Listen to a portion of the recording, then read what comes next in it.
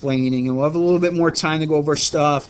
And again, quite honestly, that assignment was a little bit longer than normal, but I knew you were going to have class time to get started with it and stuff. So, and tonight's a worksheet, so you're going to find that that's a whole lot nicer. All right.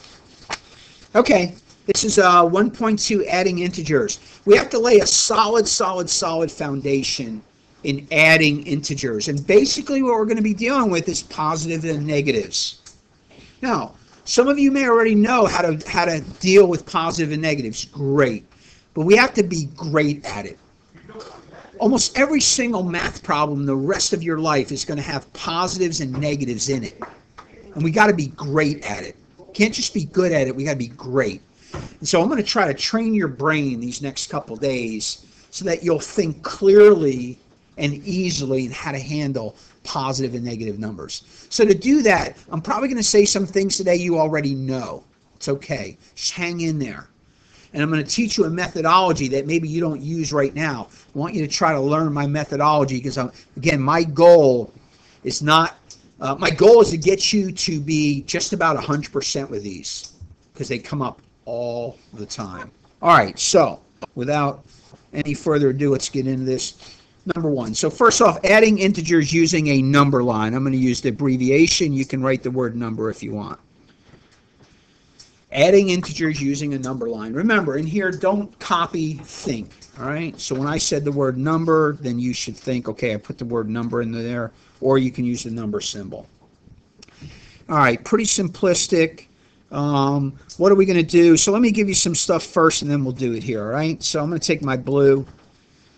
Oh, I hate when my screen does that. It jumps on me. All right, so when you're dealing with adding numbers on a number line, you always got to start at 0. So you start at 0. All right, not a big deal. It's going to do this all day for me. All right, I think most of you guys know positive is what direction? Say it if you know it. Right, so positive is right. And therefore, negative's got to be left. All right, good. You're thinking, right? Don't be a copier, be a thinker. Think of the questions I'm asking. Don't just copy. If you copy, you're not going to learn anything. Okay, don't let the big word addends scare you. You know what addends are? Things that are added. It's like if I said, what's 3 plus 7? The number 3 and the number 7 are the addends, all right? Don't let that scare you. Just throwing in some vocab. All right, so real easy today. What if we have addends? What if we're adding things with the same sign? All right, I'm only going to do one of this because I think you guys could handle this problem when you were in probably kindergarten, maybe first grade. 3 plus 5, well, all right. But the only reason I stuck it on here is just one thought about the number line. And before we write it, man, my screen is really being crazy today. Go ahead and take your red.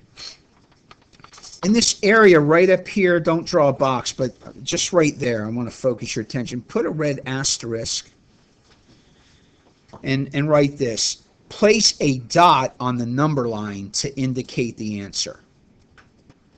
Place a dot on the number line. You can write out the word number or use the symbol. Place a dot on the number line to indicate the answer. Place a dot on the number line to indicate the answer. Because some students don't remember how to finish these. Okay, so let me just show you what we're going to do. Grab your green. Remember, we start at 0, so we want a vertical line above the 0. So you can see I just put a green, I put a vertical line above the 0. That's my start. I got to go 3, right? Not a big deal. I'm not going to do many of these because it's so boring, right? So I went 3 to the right. And then I want to go 5 more to the right from there. So again, now I'm starting at the 3. I go 1, 2, 3, 4, 5. And lo and behold, where do we end up? Right where we thought we were, right? Very boring, very easy. Now, am I done? No. Make sure I put a dot on the answer, right? I need a dot at the 8 because that's the answer to the problem. All right, boring. We all knew 3 plus 5 is 8. Really, really boring. Not a big deal. Not really interested in in adding positive numbers on a number line. It's too simple. It's too easy. But the only reason I did it is to show you that adding negatives is exactly the same concept. Okay? It's the only reason we did that.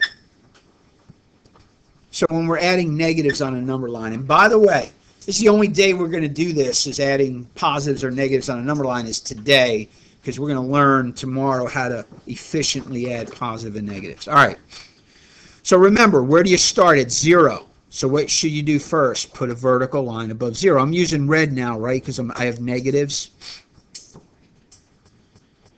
And we just said negative is what direction, right or left? Left. All right, so I got to go left how much? No, what's the first number? Left 2, right? So I got to go left 2. And I like to put the number up above the amount that I'm going. And remember, so that now I'm at -2, and from -2 I got to go left how many? 4, right? So I got to go 4 spaces. 1, 2, 3, 4 spaces puts me there, right? Do you agree? And so what's the answer? And I hope you all knew in the beginning it's -6. But that's how the work would look if they want you to graph it. Thankfully, tonight I'll give you a worksheet, and the number lines are already there, so you're doing just like we did, starting at 0 and go the amount. Not a hard concept. What I'm trying to get into your brain is just to make sure that it kind of clicks on why a -2 plus a -4 is a -6. And you can see that's exactly what we did, right? We had 2 negatives. And now we need 4 more negatives. We went 2 to the left, and we got to go 4 more to the left. And we end up at -6. A lot of times, too, I like to put a little L next to it, right, for left 2 and left 4. Because, again, negatives go left. So somebody raise your hand. Tell me what to do with C. Tell me how to do it. John, what should I do? Put a line above 0. Perfect. What else? Then go -7 to the left. Okay, so I go how much to the left? How many? 7 to the left. Perfect. All right. So I'm going 7 to the left. That was left 7. And then you go left 2. And I go left 2 more. I agree. Am I done, John? No, you need to put a dot on it. And then I put a dot on the -9. Exactly right. So good. So John said put a vertical line at 0, go left 7. Then go left 2 more, put a dot on the answer, -9 is the answer. Okay? Makes sense? 7 negatives and 2 more negatives is, of course, 9 negatives. Okay. Well, now let's do add-ends again. Don't let that bother you. But now we're going to add numbers up with different signs. And again, we need to get these 100%. We got to get really good at these. So how do you add up 1 positive and 1 negative number on a number line? Well, we'll do exactly what we did a minute ago. So where would we start? At the number 0. So my first number, is it red or green? It's red, so I'm going to use red first. So I'm going to start. And would you agree I'm at 0? So somebody tell me what to do next. Brett, what do you want to do next? Put a vertical line over 0 and then go over 3. Which direction, left or right? All right, so I'm going left 3. I agree. And then I'm putting that vertical line there. I went left 3. Do you guys agree that that's -3? Okay, anybody want to tell me what to do next? Abigail?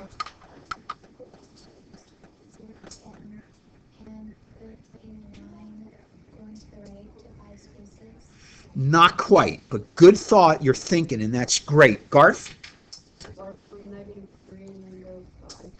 Yeah, see, we're at -3 right now, and that's where we got to continue from. So he's right. I start at -3, and I got to go 5 spaces to the right. So watch. 1, 2, 3, 4, 5 spaces to the right. Right? I went right 5. Because that's where we're at. We were at -3, go 5 to the right. Am I done? How do I finish it? Say it if you know it. Put a dot on Put a dot on 2. right? Where you end up, because where you end up is the answer. Hey, a -3 and a +5 is a +2. Why? Because a -3 is 3 left, and a +5 is 5 to the right from there. Where do you end up? At +2. Where you end up. Now again, tomorrow I'm going to teach you a little bit different way of looking at these things, but that is why 3 negatives and 5 positives is a +2. All right, let's look at B. So with B, somebody tell me what to do. How do I start it? Theodore, what do you want me to do? You put a vertical line over 0 and go 4 right. I agree. He said vertical line over 0 and go 4 to the right. So that's right 4, and I always do my rights in green. I do my lefts in red. Somebody tell me what to do next. Alex, is that right? Alex, what do I do next? You go to the left 11. So where do I start? You start at 4. Correct. And then go Left 11. I agree. So Alex said go left 7 from 4. So 1, 2, 3, 4, 5, 6, 7, 8, 9, 10. And I got to go 11 from there. And I lost my spot, and there I am, 11. A little tough to count, but here I am, right? 1, 2, 3, 4. Oops, I'm down here. 1, 2, 3, 4, 5, 6, 7, 8, 9, 10, 11, right? Left 11. And don't forget to put the dot on the answer, because our answer is -7. 4 positives and 11 negatives gives you 7 negatives, right? Does it make sense? All right, I want you to do C. Go ahead and do C on your own. Go ahead and do C. Do the exact same. Okay, so hopefully you started at 0. You went left 7. From there, you have to go right 5. And that should have put you at the -2. All right, how many got that correct? Okay. Questions on any of what we just did? Can I explain anything to anybody of what we just did with the number line? So look, if you have homework, right, this is what it would look like. Do you have to use color? No, you can do it in pencil if you want. You can do homework in pencil. But again, you're going to start at 0, you're going to show this, you're going to show that, and then you're going to make sure you put the dot on the final answer. Your dot is your answer. Everybody clear on that? Okay. All right, next page. Let's get more mental. Let's get more mental. Where you need to get to in your math is thinking of the numbers as that amount of positives and negatives. You have to start thinking of them as positives and negatives.